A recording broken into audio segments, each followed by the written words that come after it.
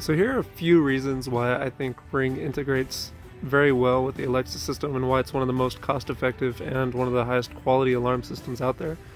Along with a few of my cameras that I have, these trigger a lot of routines set up through Alexa. So this camera right here is hooked up onto a routine with another Ring device, which is the Ring floodlights. If we take a look at the floodlights over here, they will kick on with motion from the driveway along with motion from this side light over here. And right now we have our Christmas lights hooked up with a smart plug from Casa Smart Plugs. And with the Casa plug, when this triggers motion after about, I think 2:30 when the lights kick off automatically, it'll automatically turn the Christmas lights on for 5 minutes along with the motion detected from this camera. And it just integrates very well with the Ring system. If we come along over here, we have the Ring lit up light that comes with a solar charger on top. So it's just kind of a nice little display, let everyone know that you have Ring, which is kind of obvious when they walk up and see all your cameras and whatnot. But Ring integrates really well with the camera here. You can use this to set up different triggers of motion as well. So whenever this one detects motion, this camera that's up here watching the side yard will also kick on and record the side. Additionally, this camera will record whenever the driveway detects motion. So if the driveway detects motion over there, this will automatically start recording, which is a nice feature. The alarm keypad is actually just mounted to the wall. It's all wireless.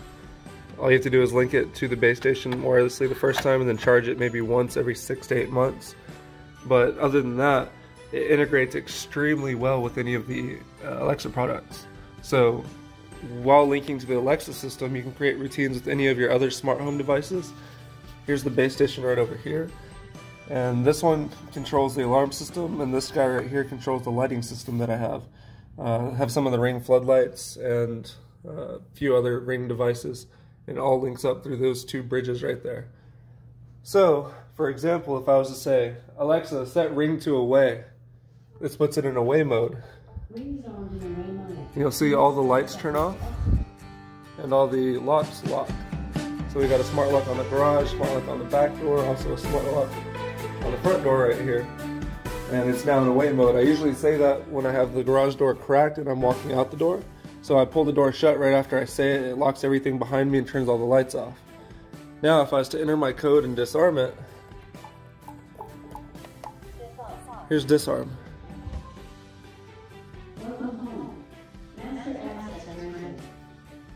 Welcomes me with a little greeting saying welcome home. Another thing, if you're coming in the door, it all links to the smart lighting right here. When you open the door, this light will turn on.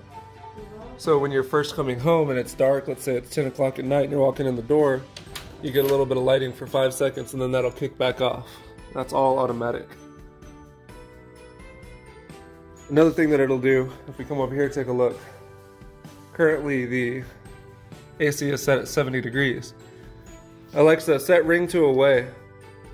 Whenever we leave the house, it'll kick this over to 74 degrees.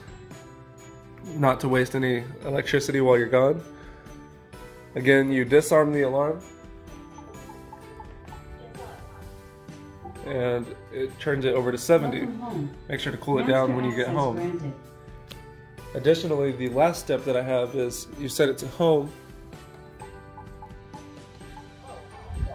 When you set it to home and armed, it'll kick it up to 74 and it'll turn the upstairs one down to 70. So when we're going to sleep upstairs, it'll keep upstairs cool and keep downstairs a little bit warmer as to save power again. Additionally, when we set it to home and armed, we have a few smart plugs. The smart plugs will turn off right here. So anything that's not necessary to be powered, such as the PlayStation, the TV, things like that, will cut off power completely, not to drain any power.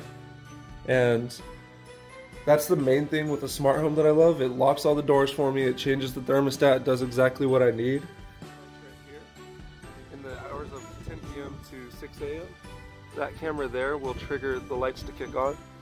Additionally, they have another camera over here we mounted to the fence. This one will watch all the way up this side yard over here, so we can see a pretty good view there, and it also shows the back door. That one's more pointing out towards the yard, so we can see out that way. But with the solar panel on them, they only get maybe 3 or 4 hours of light a day. and they stay at 100% all the time. And I can show you a little bit better close-up of the solar panels over here. Kind of see an example. This one's starting to get a little bit of sun today, but I just ran that along there underneath a little cord that literally plugs into the back, and this is just a floodlight. There's no camera on this one. It'll trigger by motion there, or it will trigger by motion on this little guy. So if either one of them detect any motion, it'll kick the light on. Works extremely well.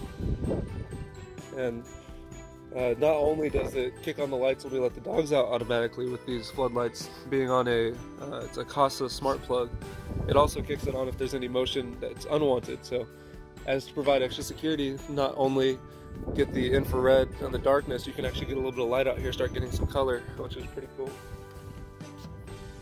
Like I said before, this is one of the most cost-effective alarm systems out there. Of course, you have to buy all the hardware initially. Some of these cameras, I believe, are about 90 bucks a piece. For the outdoor ones, about $60 for the indoor ones. And then you got the cost of the solar panels, which can be about 60 to 70 bucks a piece. But with that being said, you mount this up, you hook it up through the app, and you plug in the solar panel. It never needs to charge. It's always charging with the sun. And you're paying $100 for the whole year. With that cost, it covers 30 days of recording, I believe, along with live monitoring for the alarm system. So if alarm's going off, they're going to call the cops and they're going to do all the good stuff for you.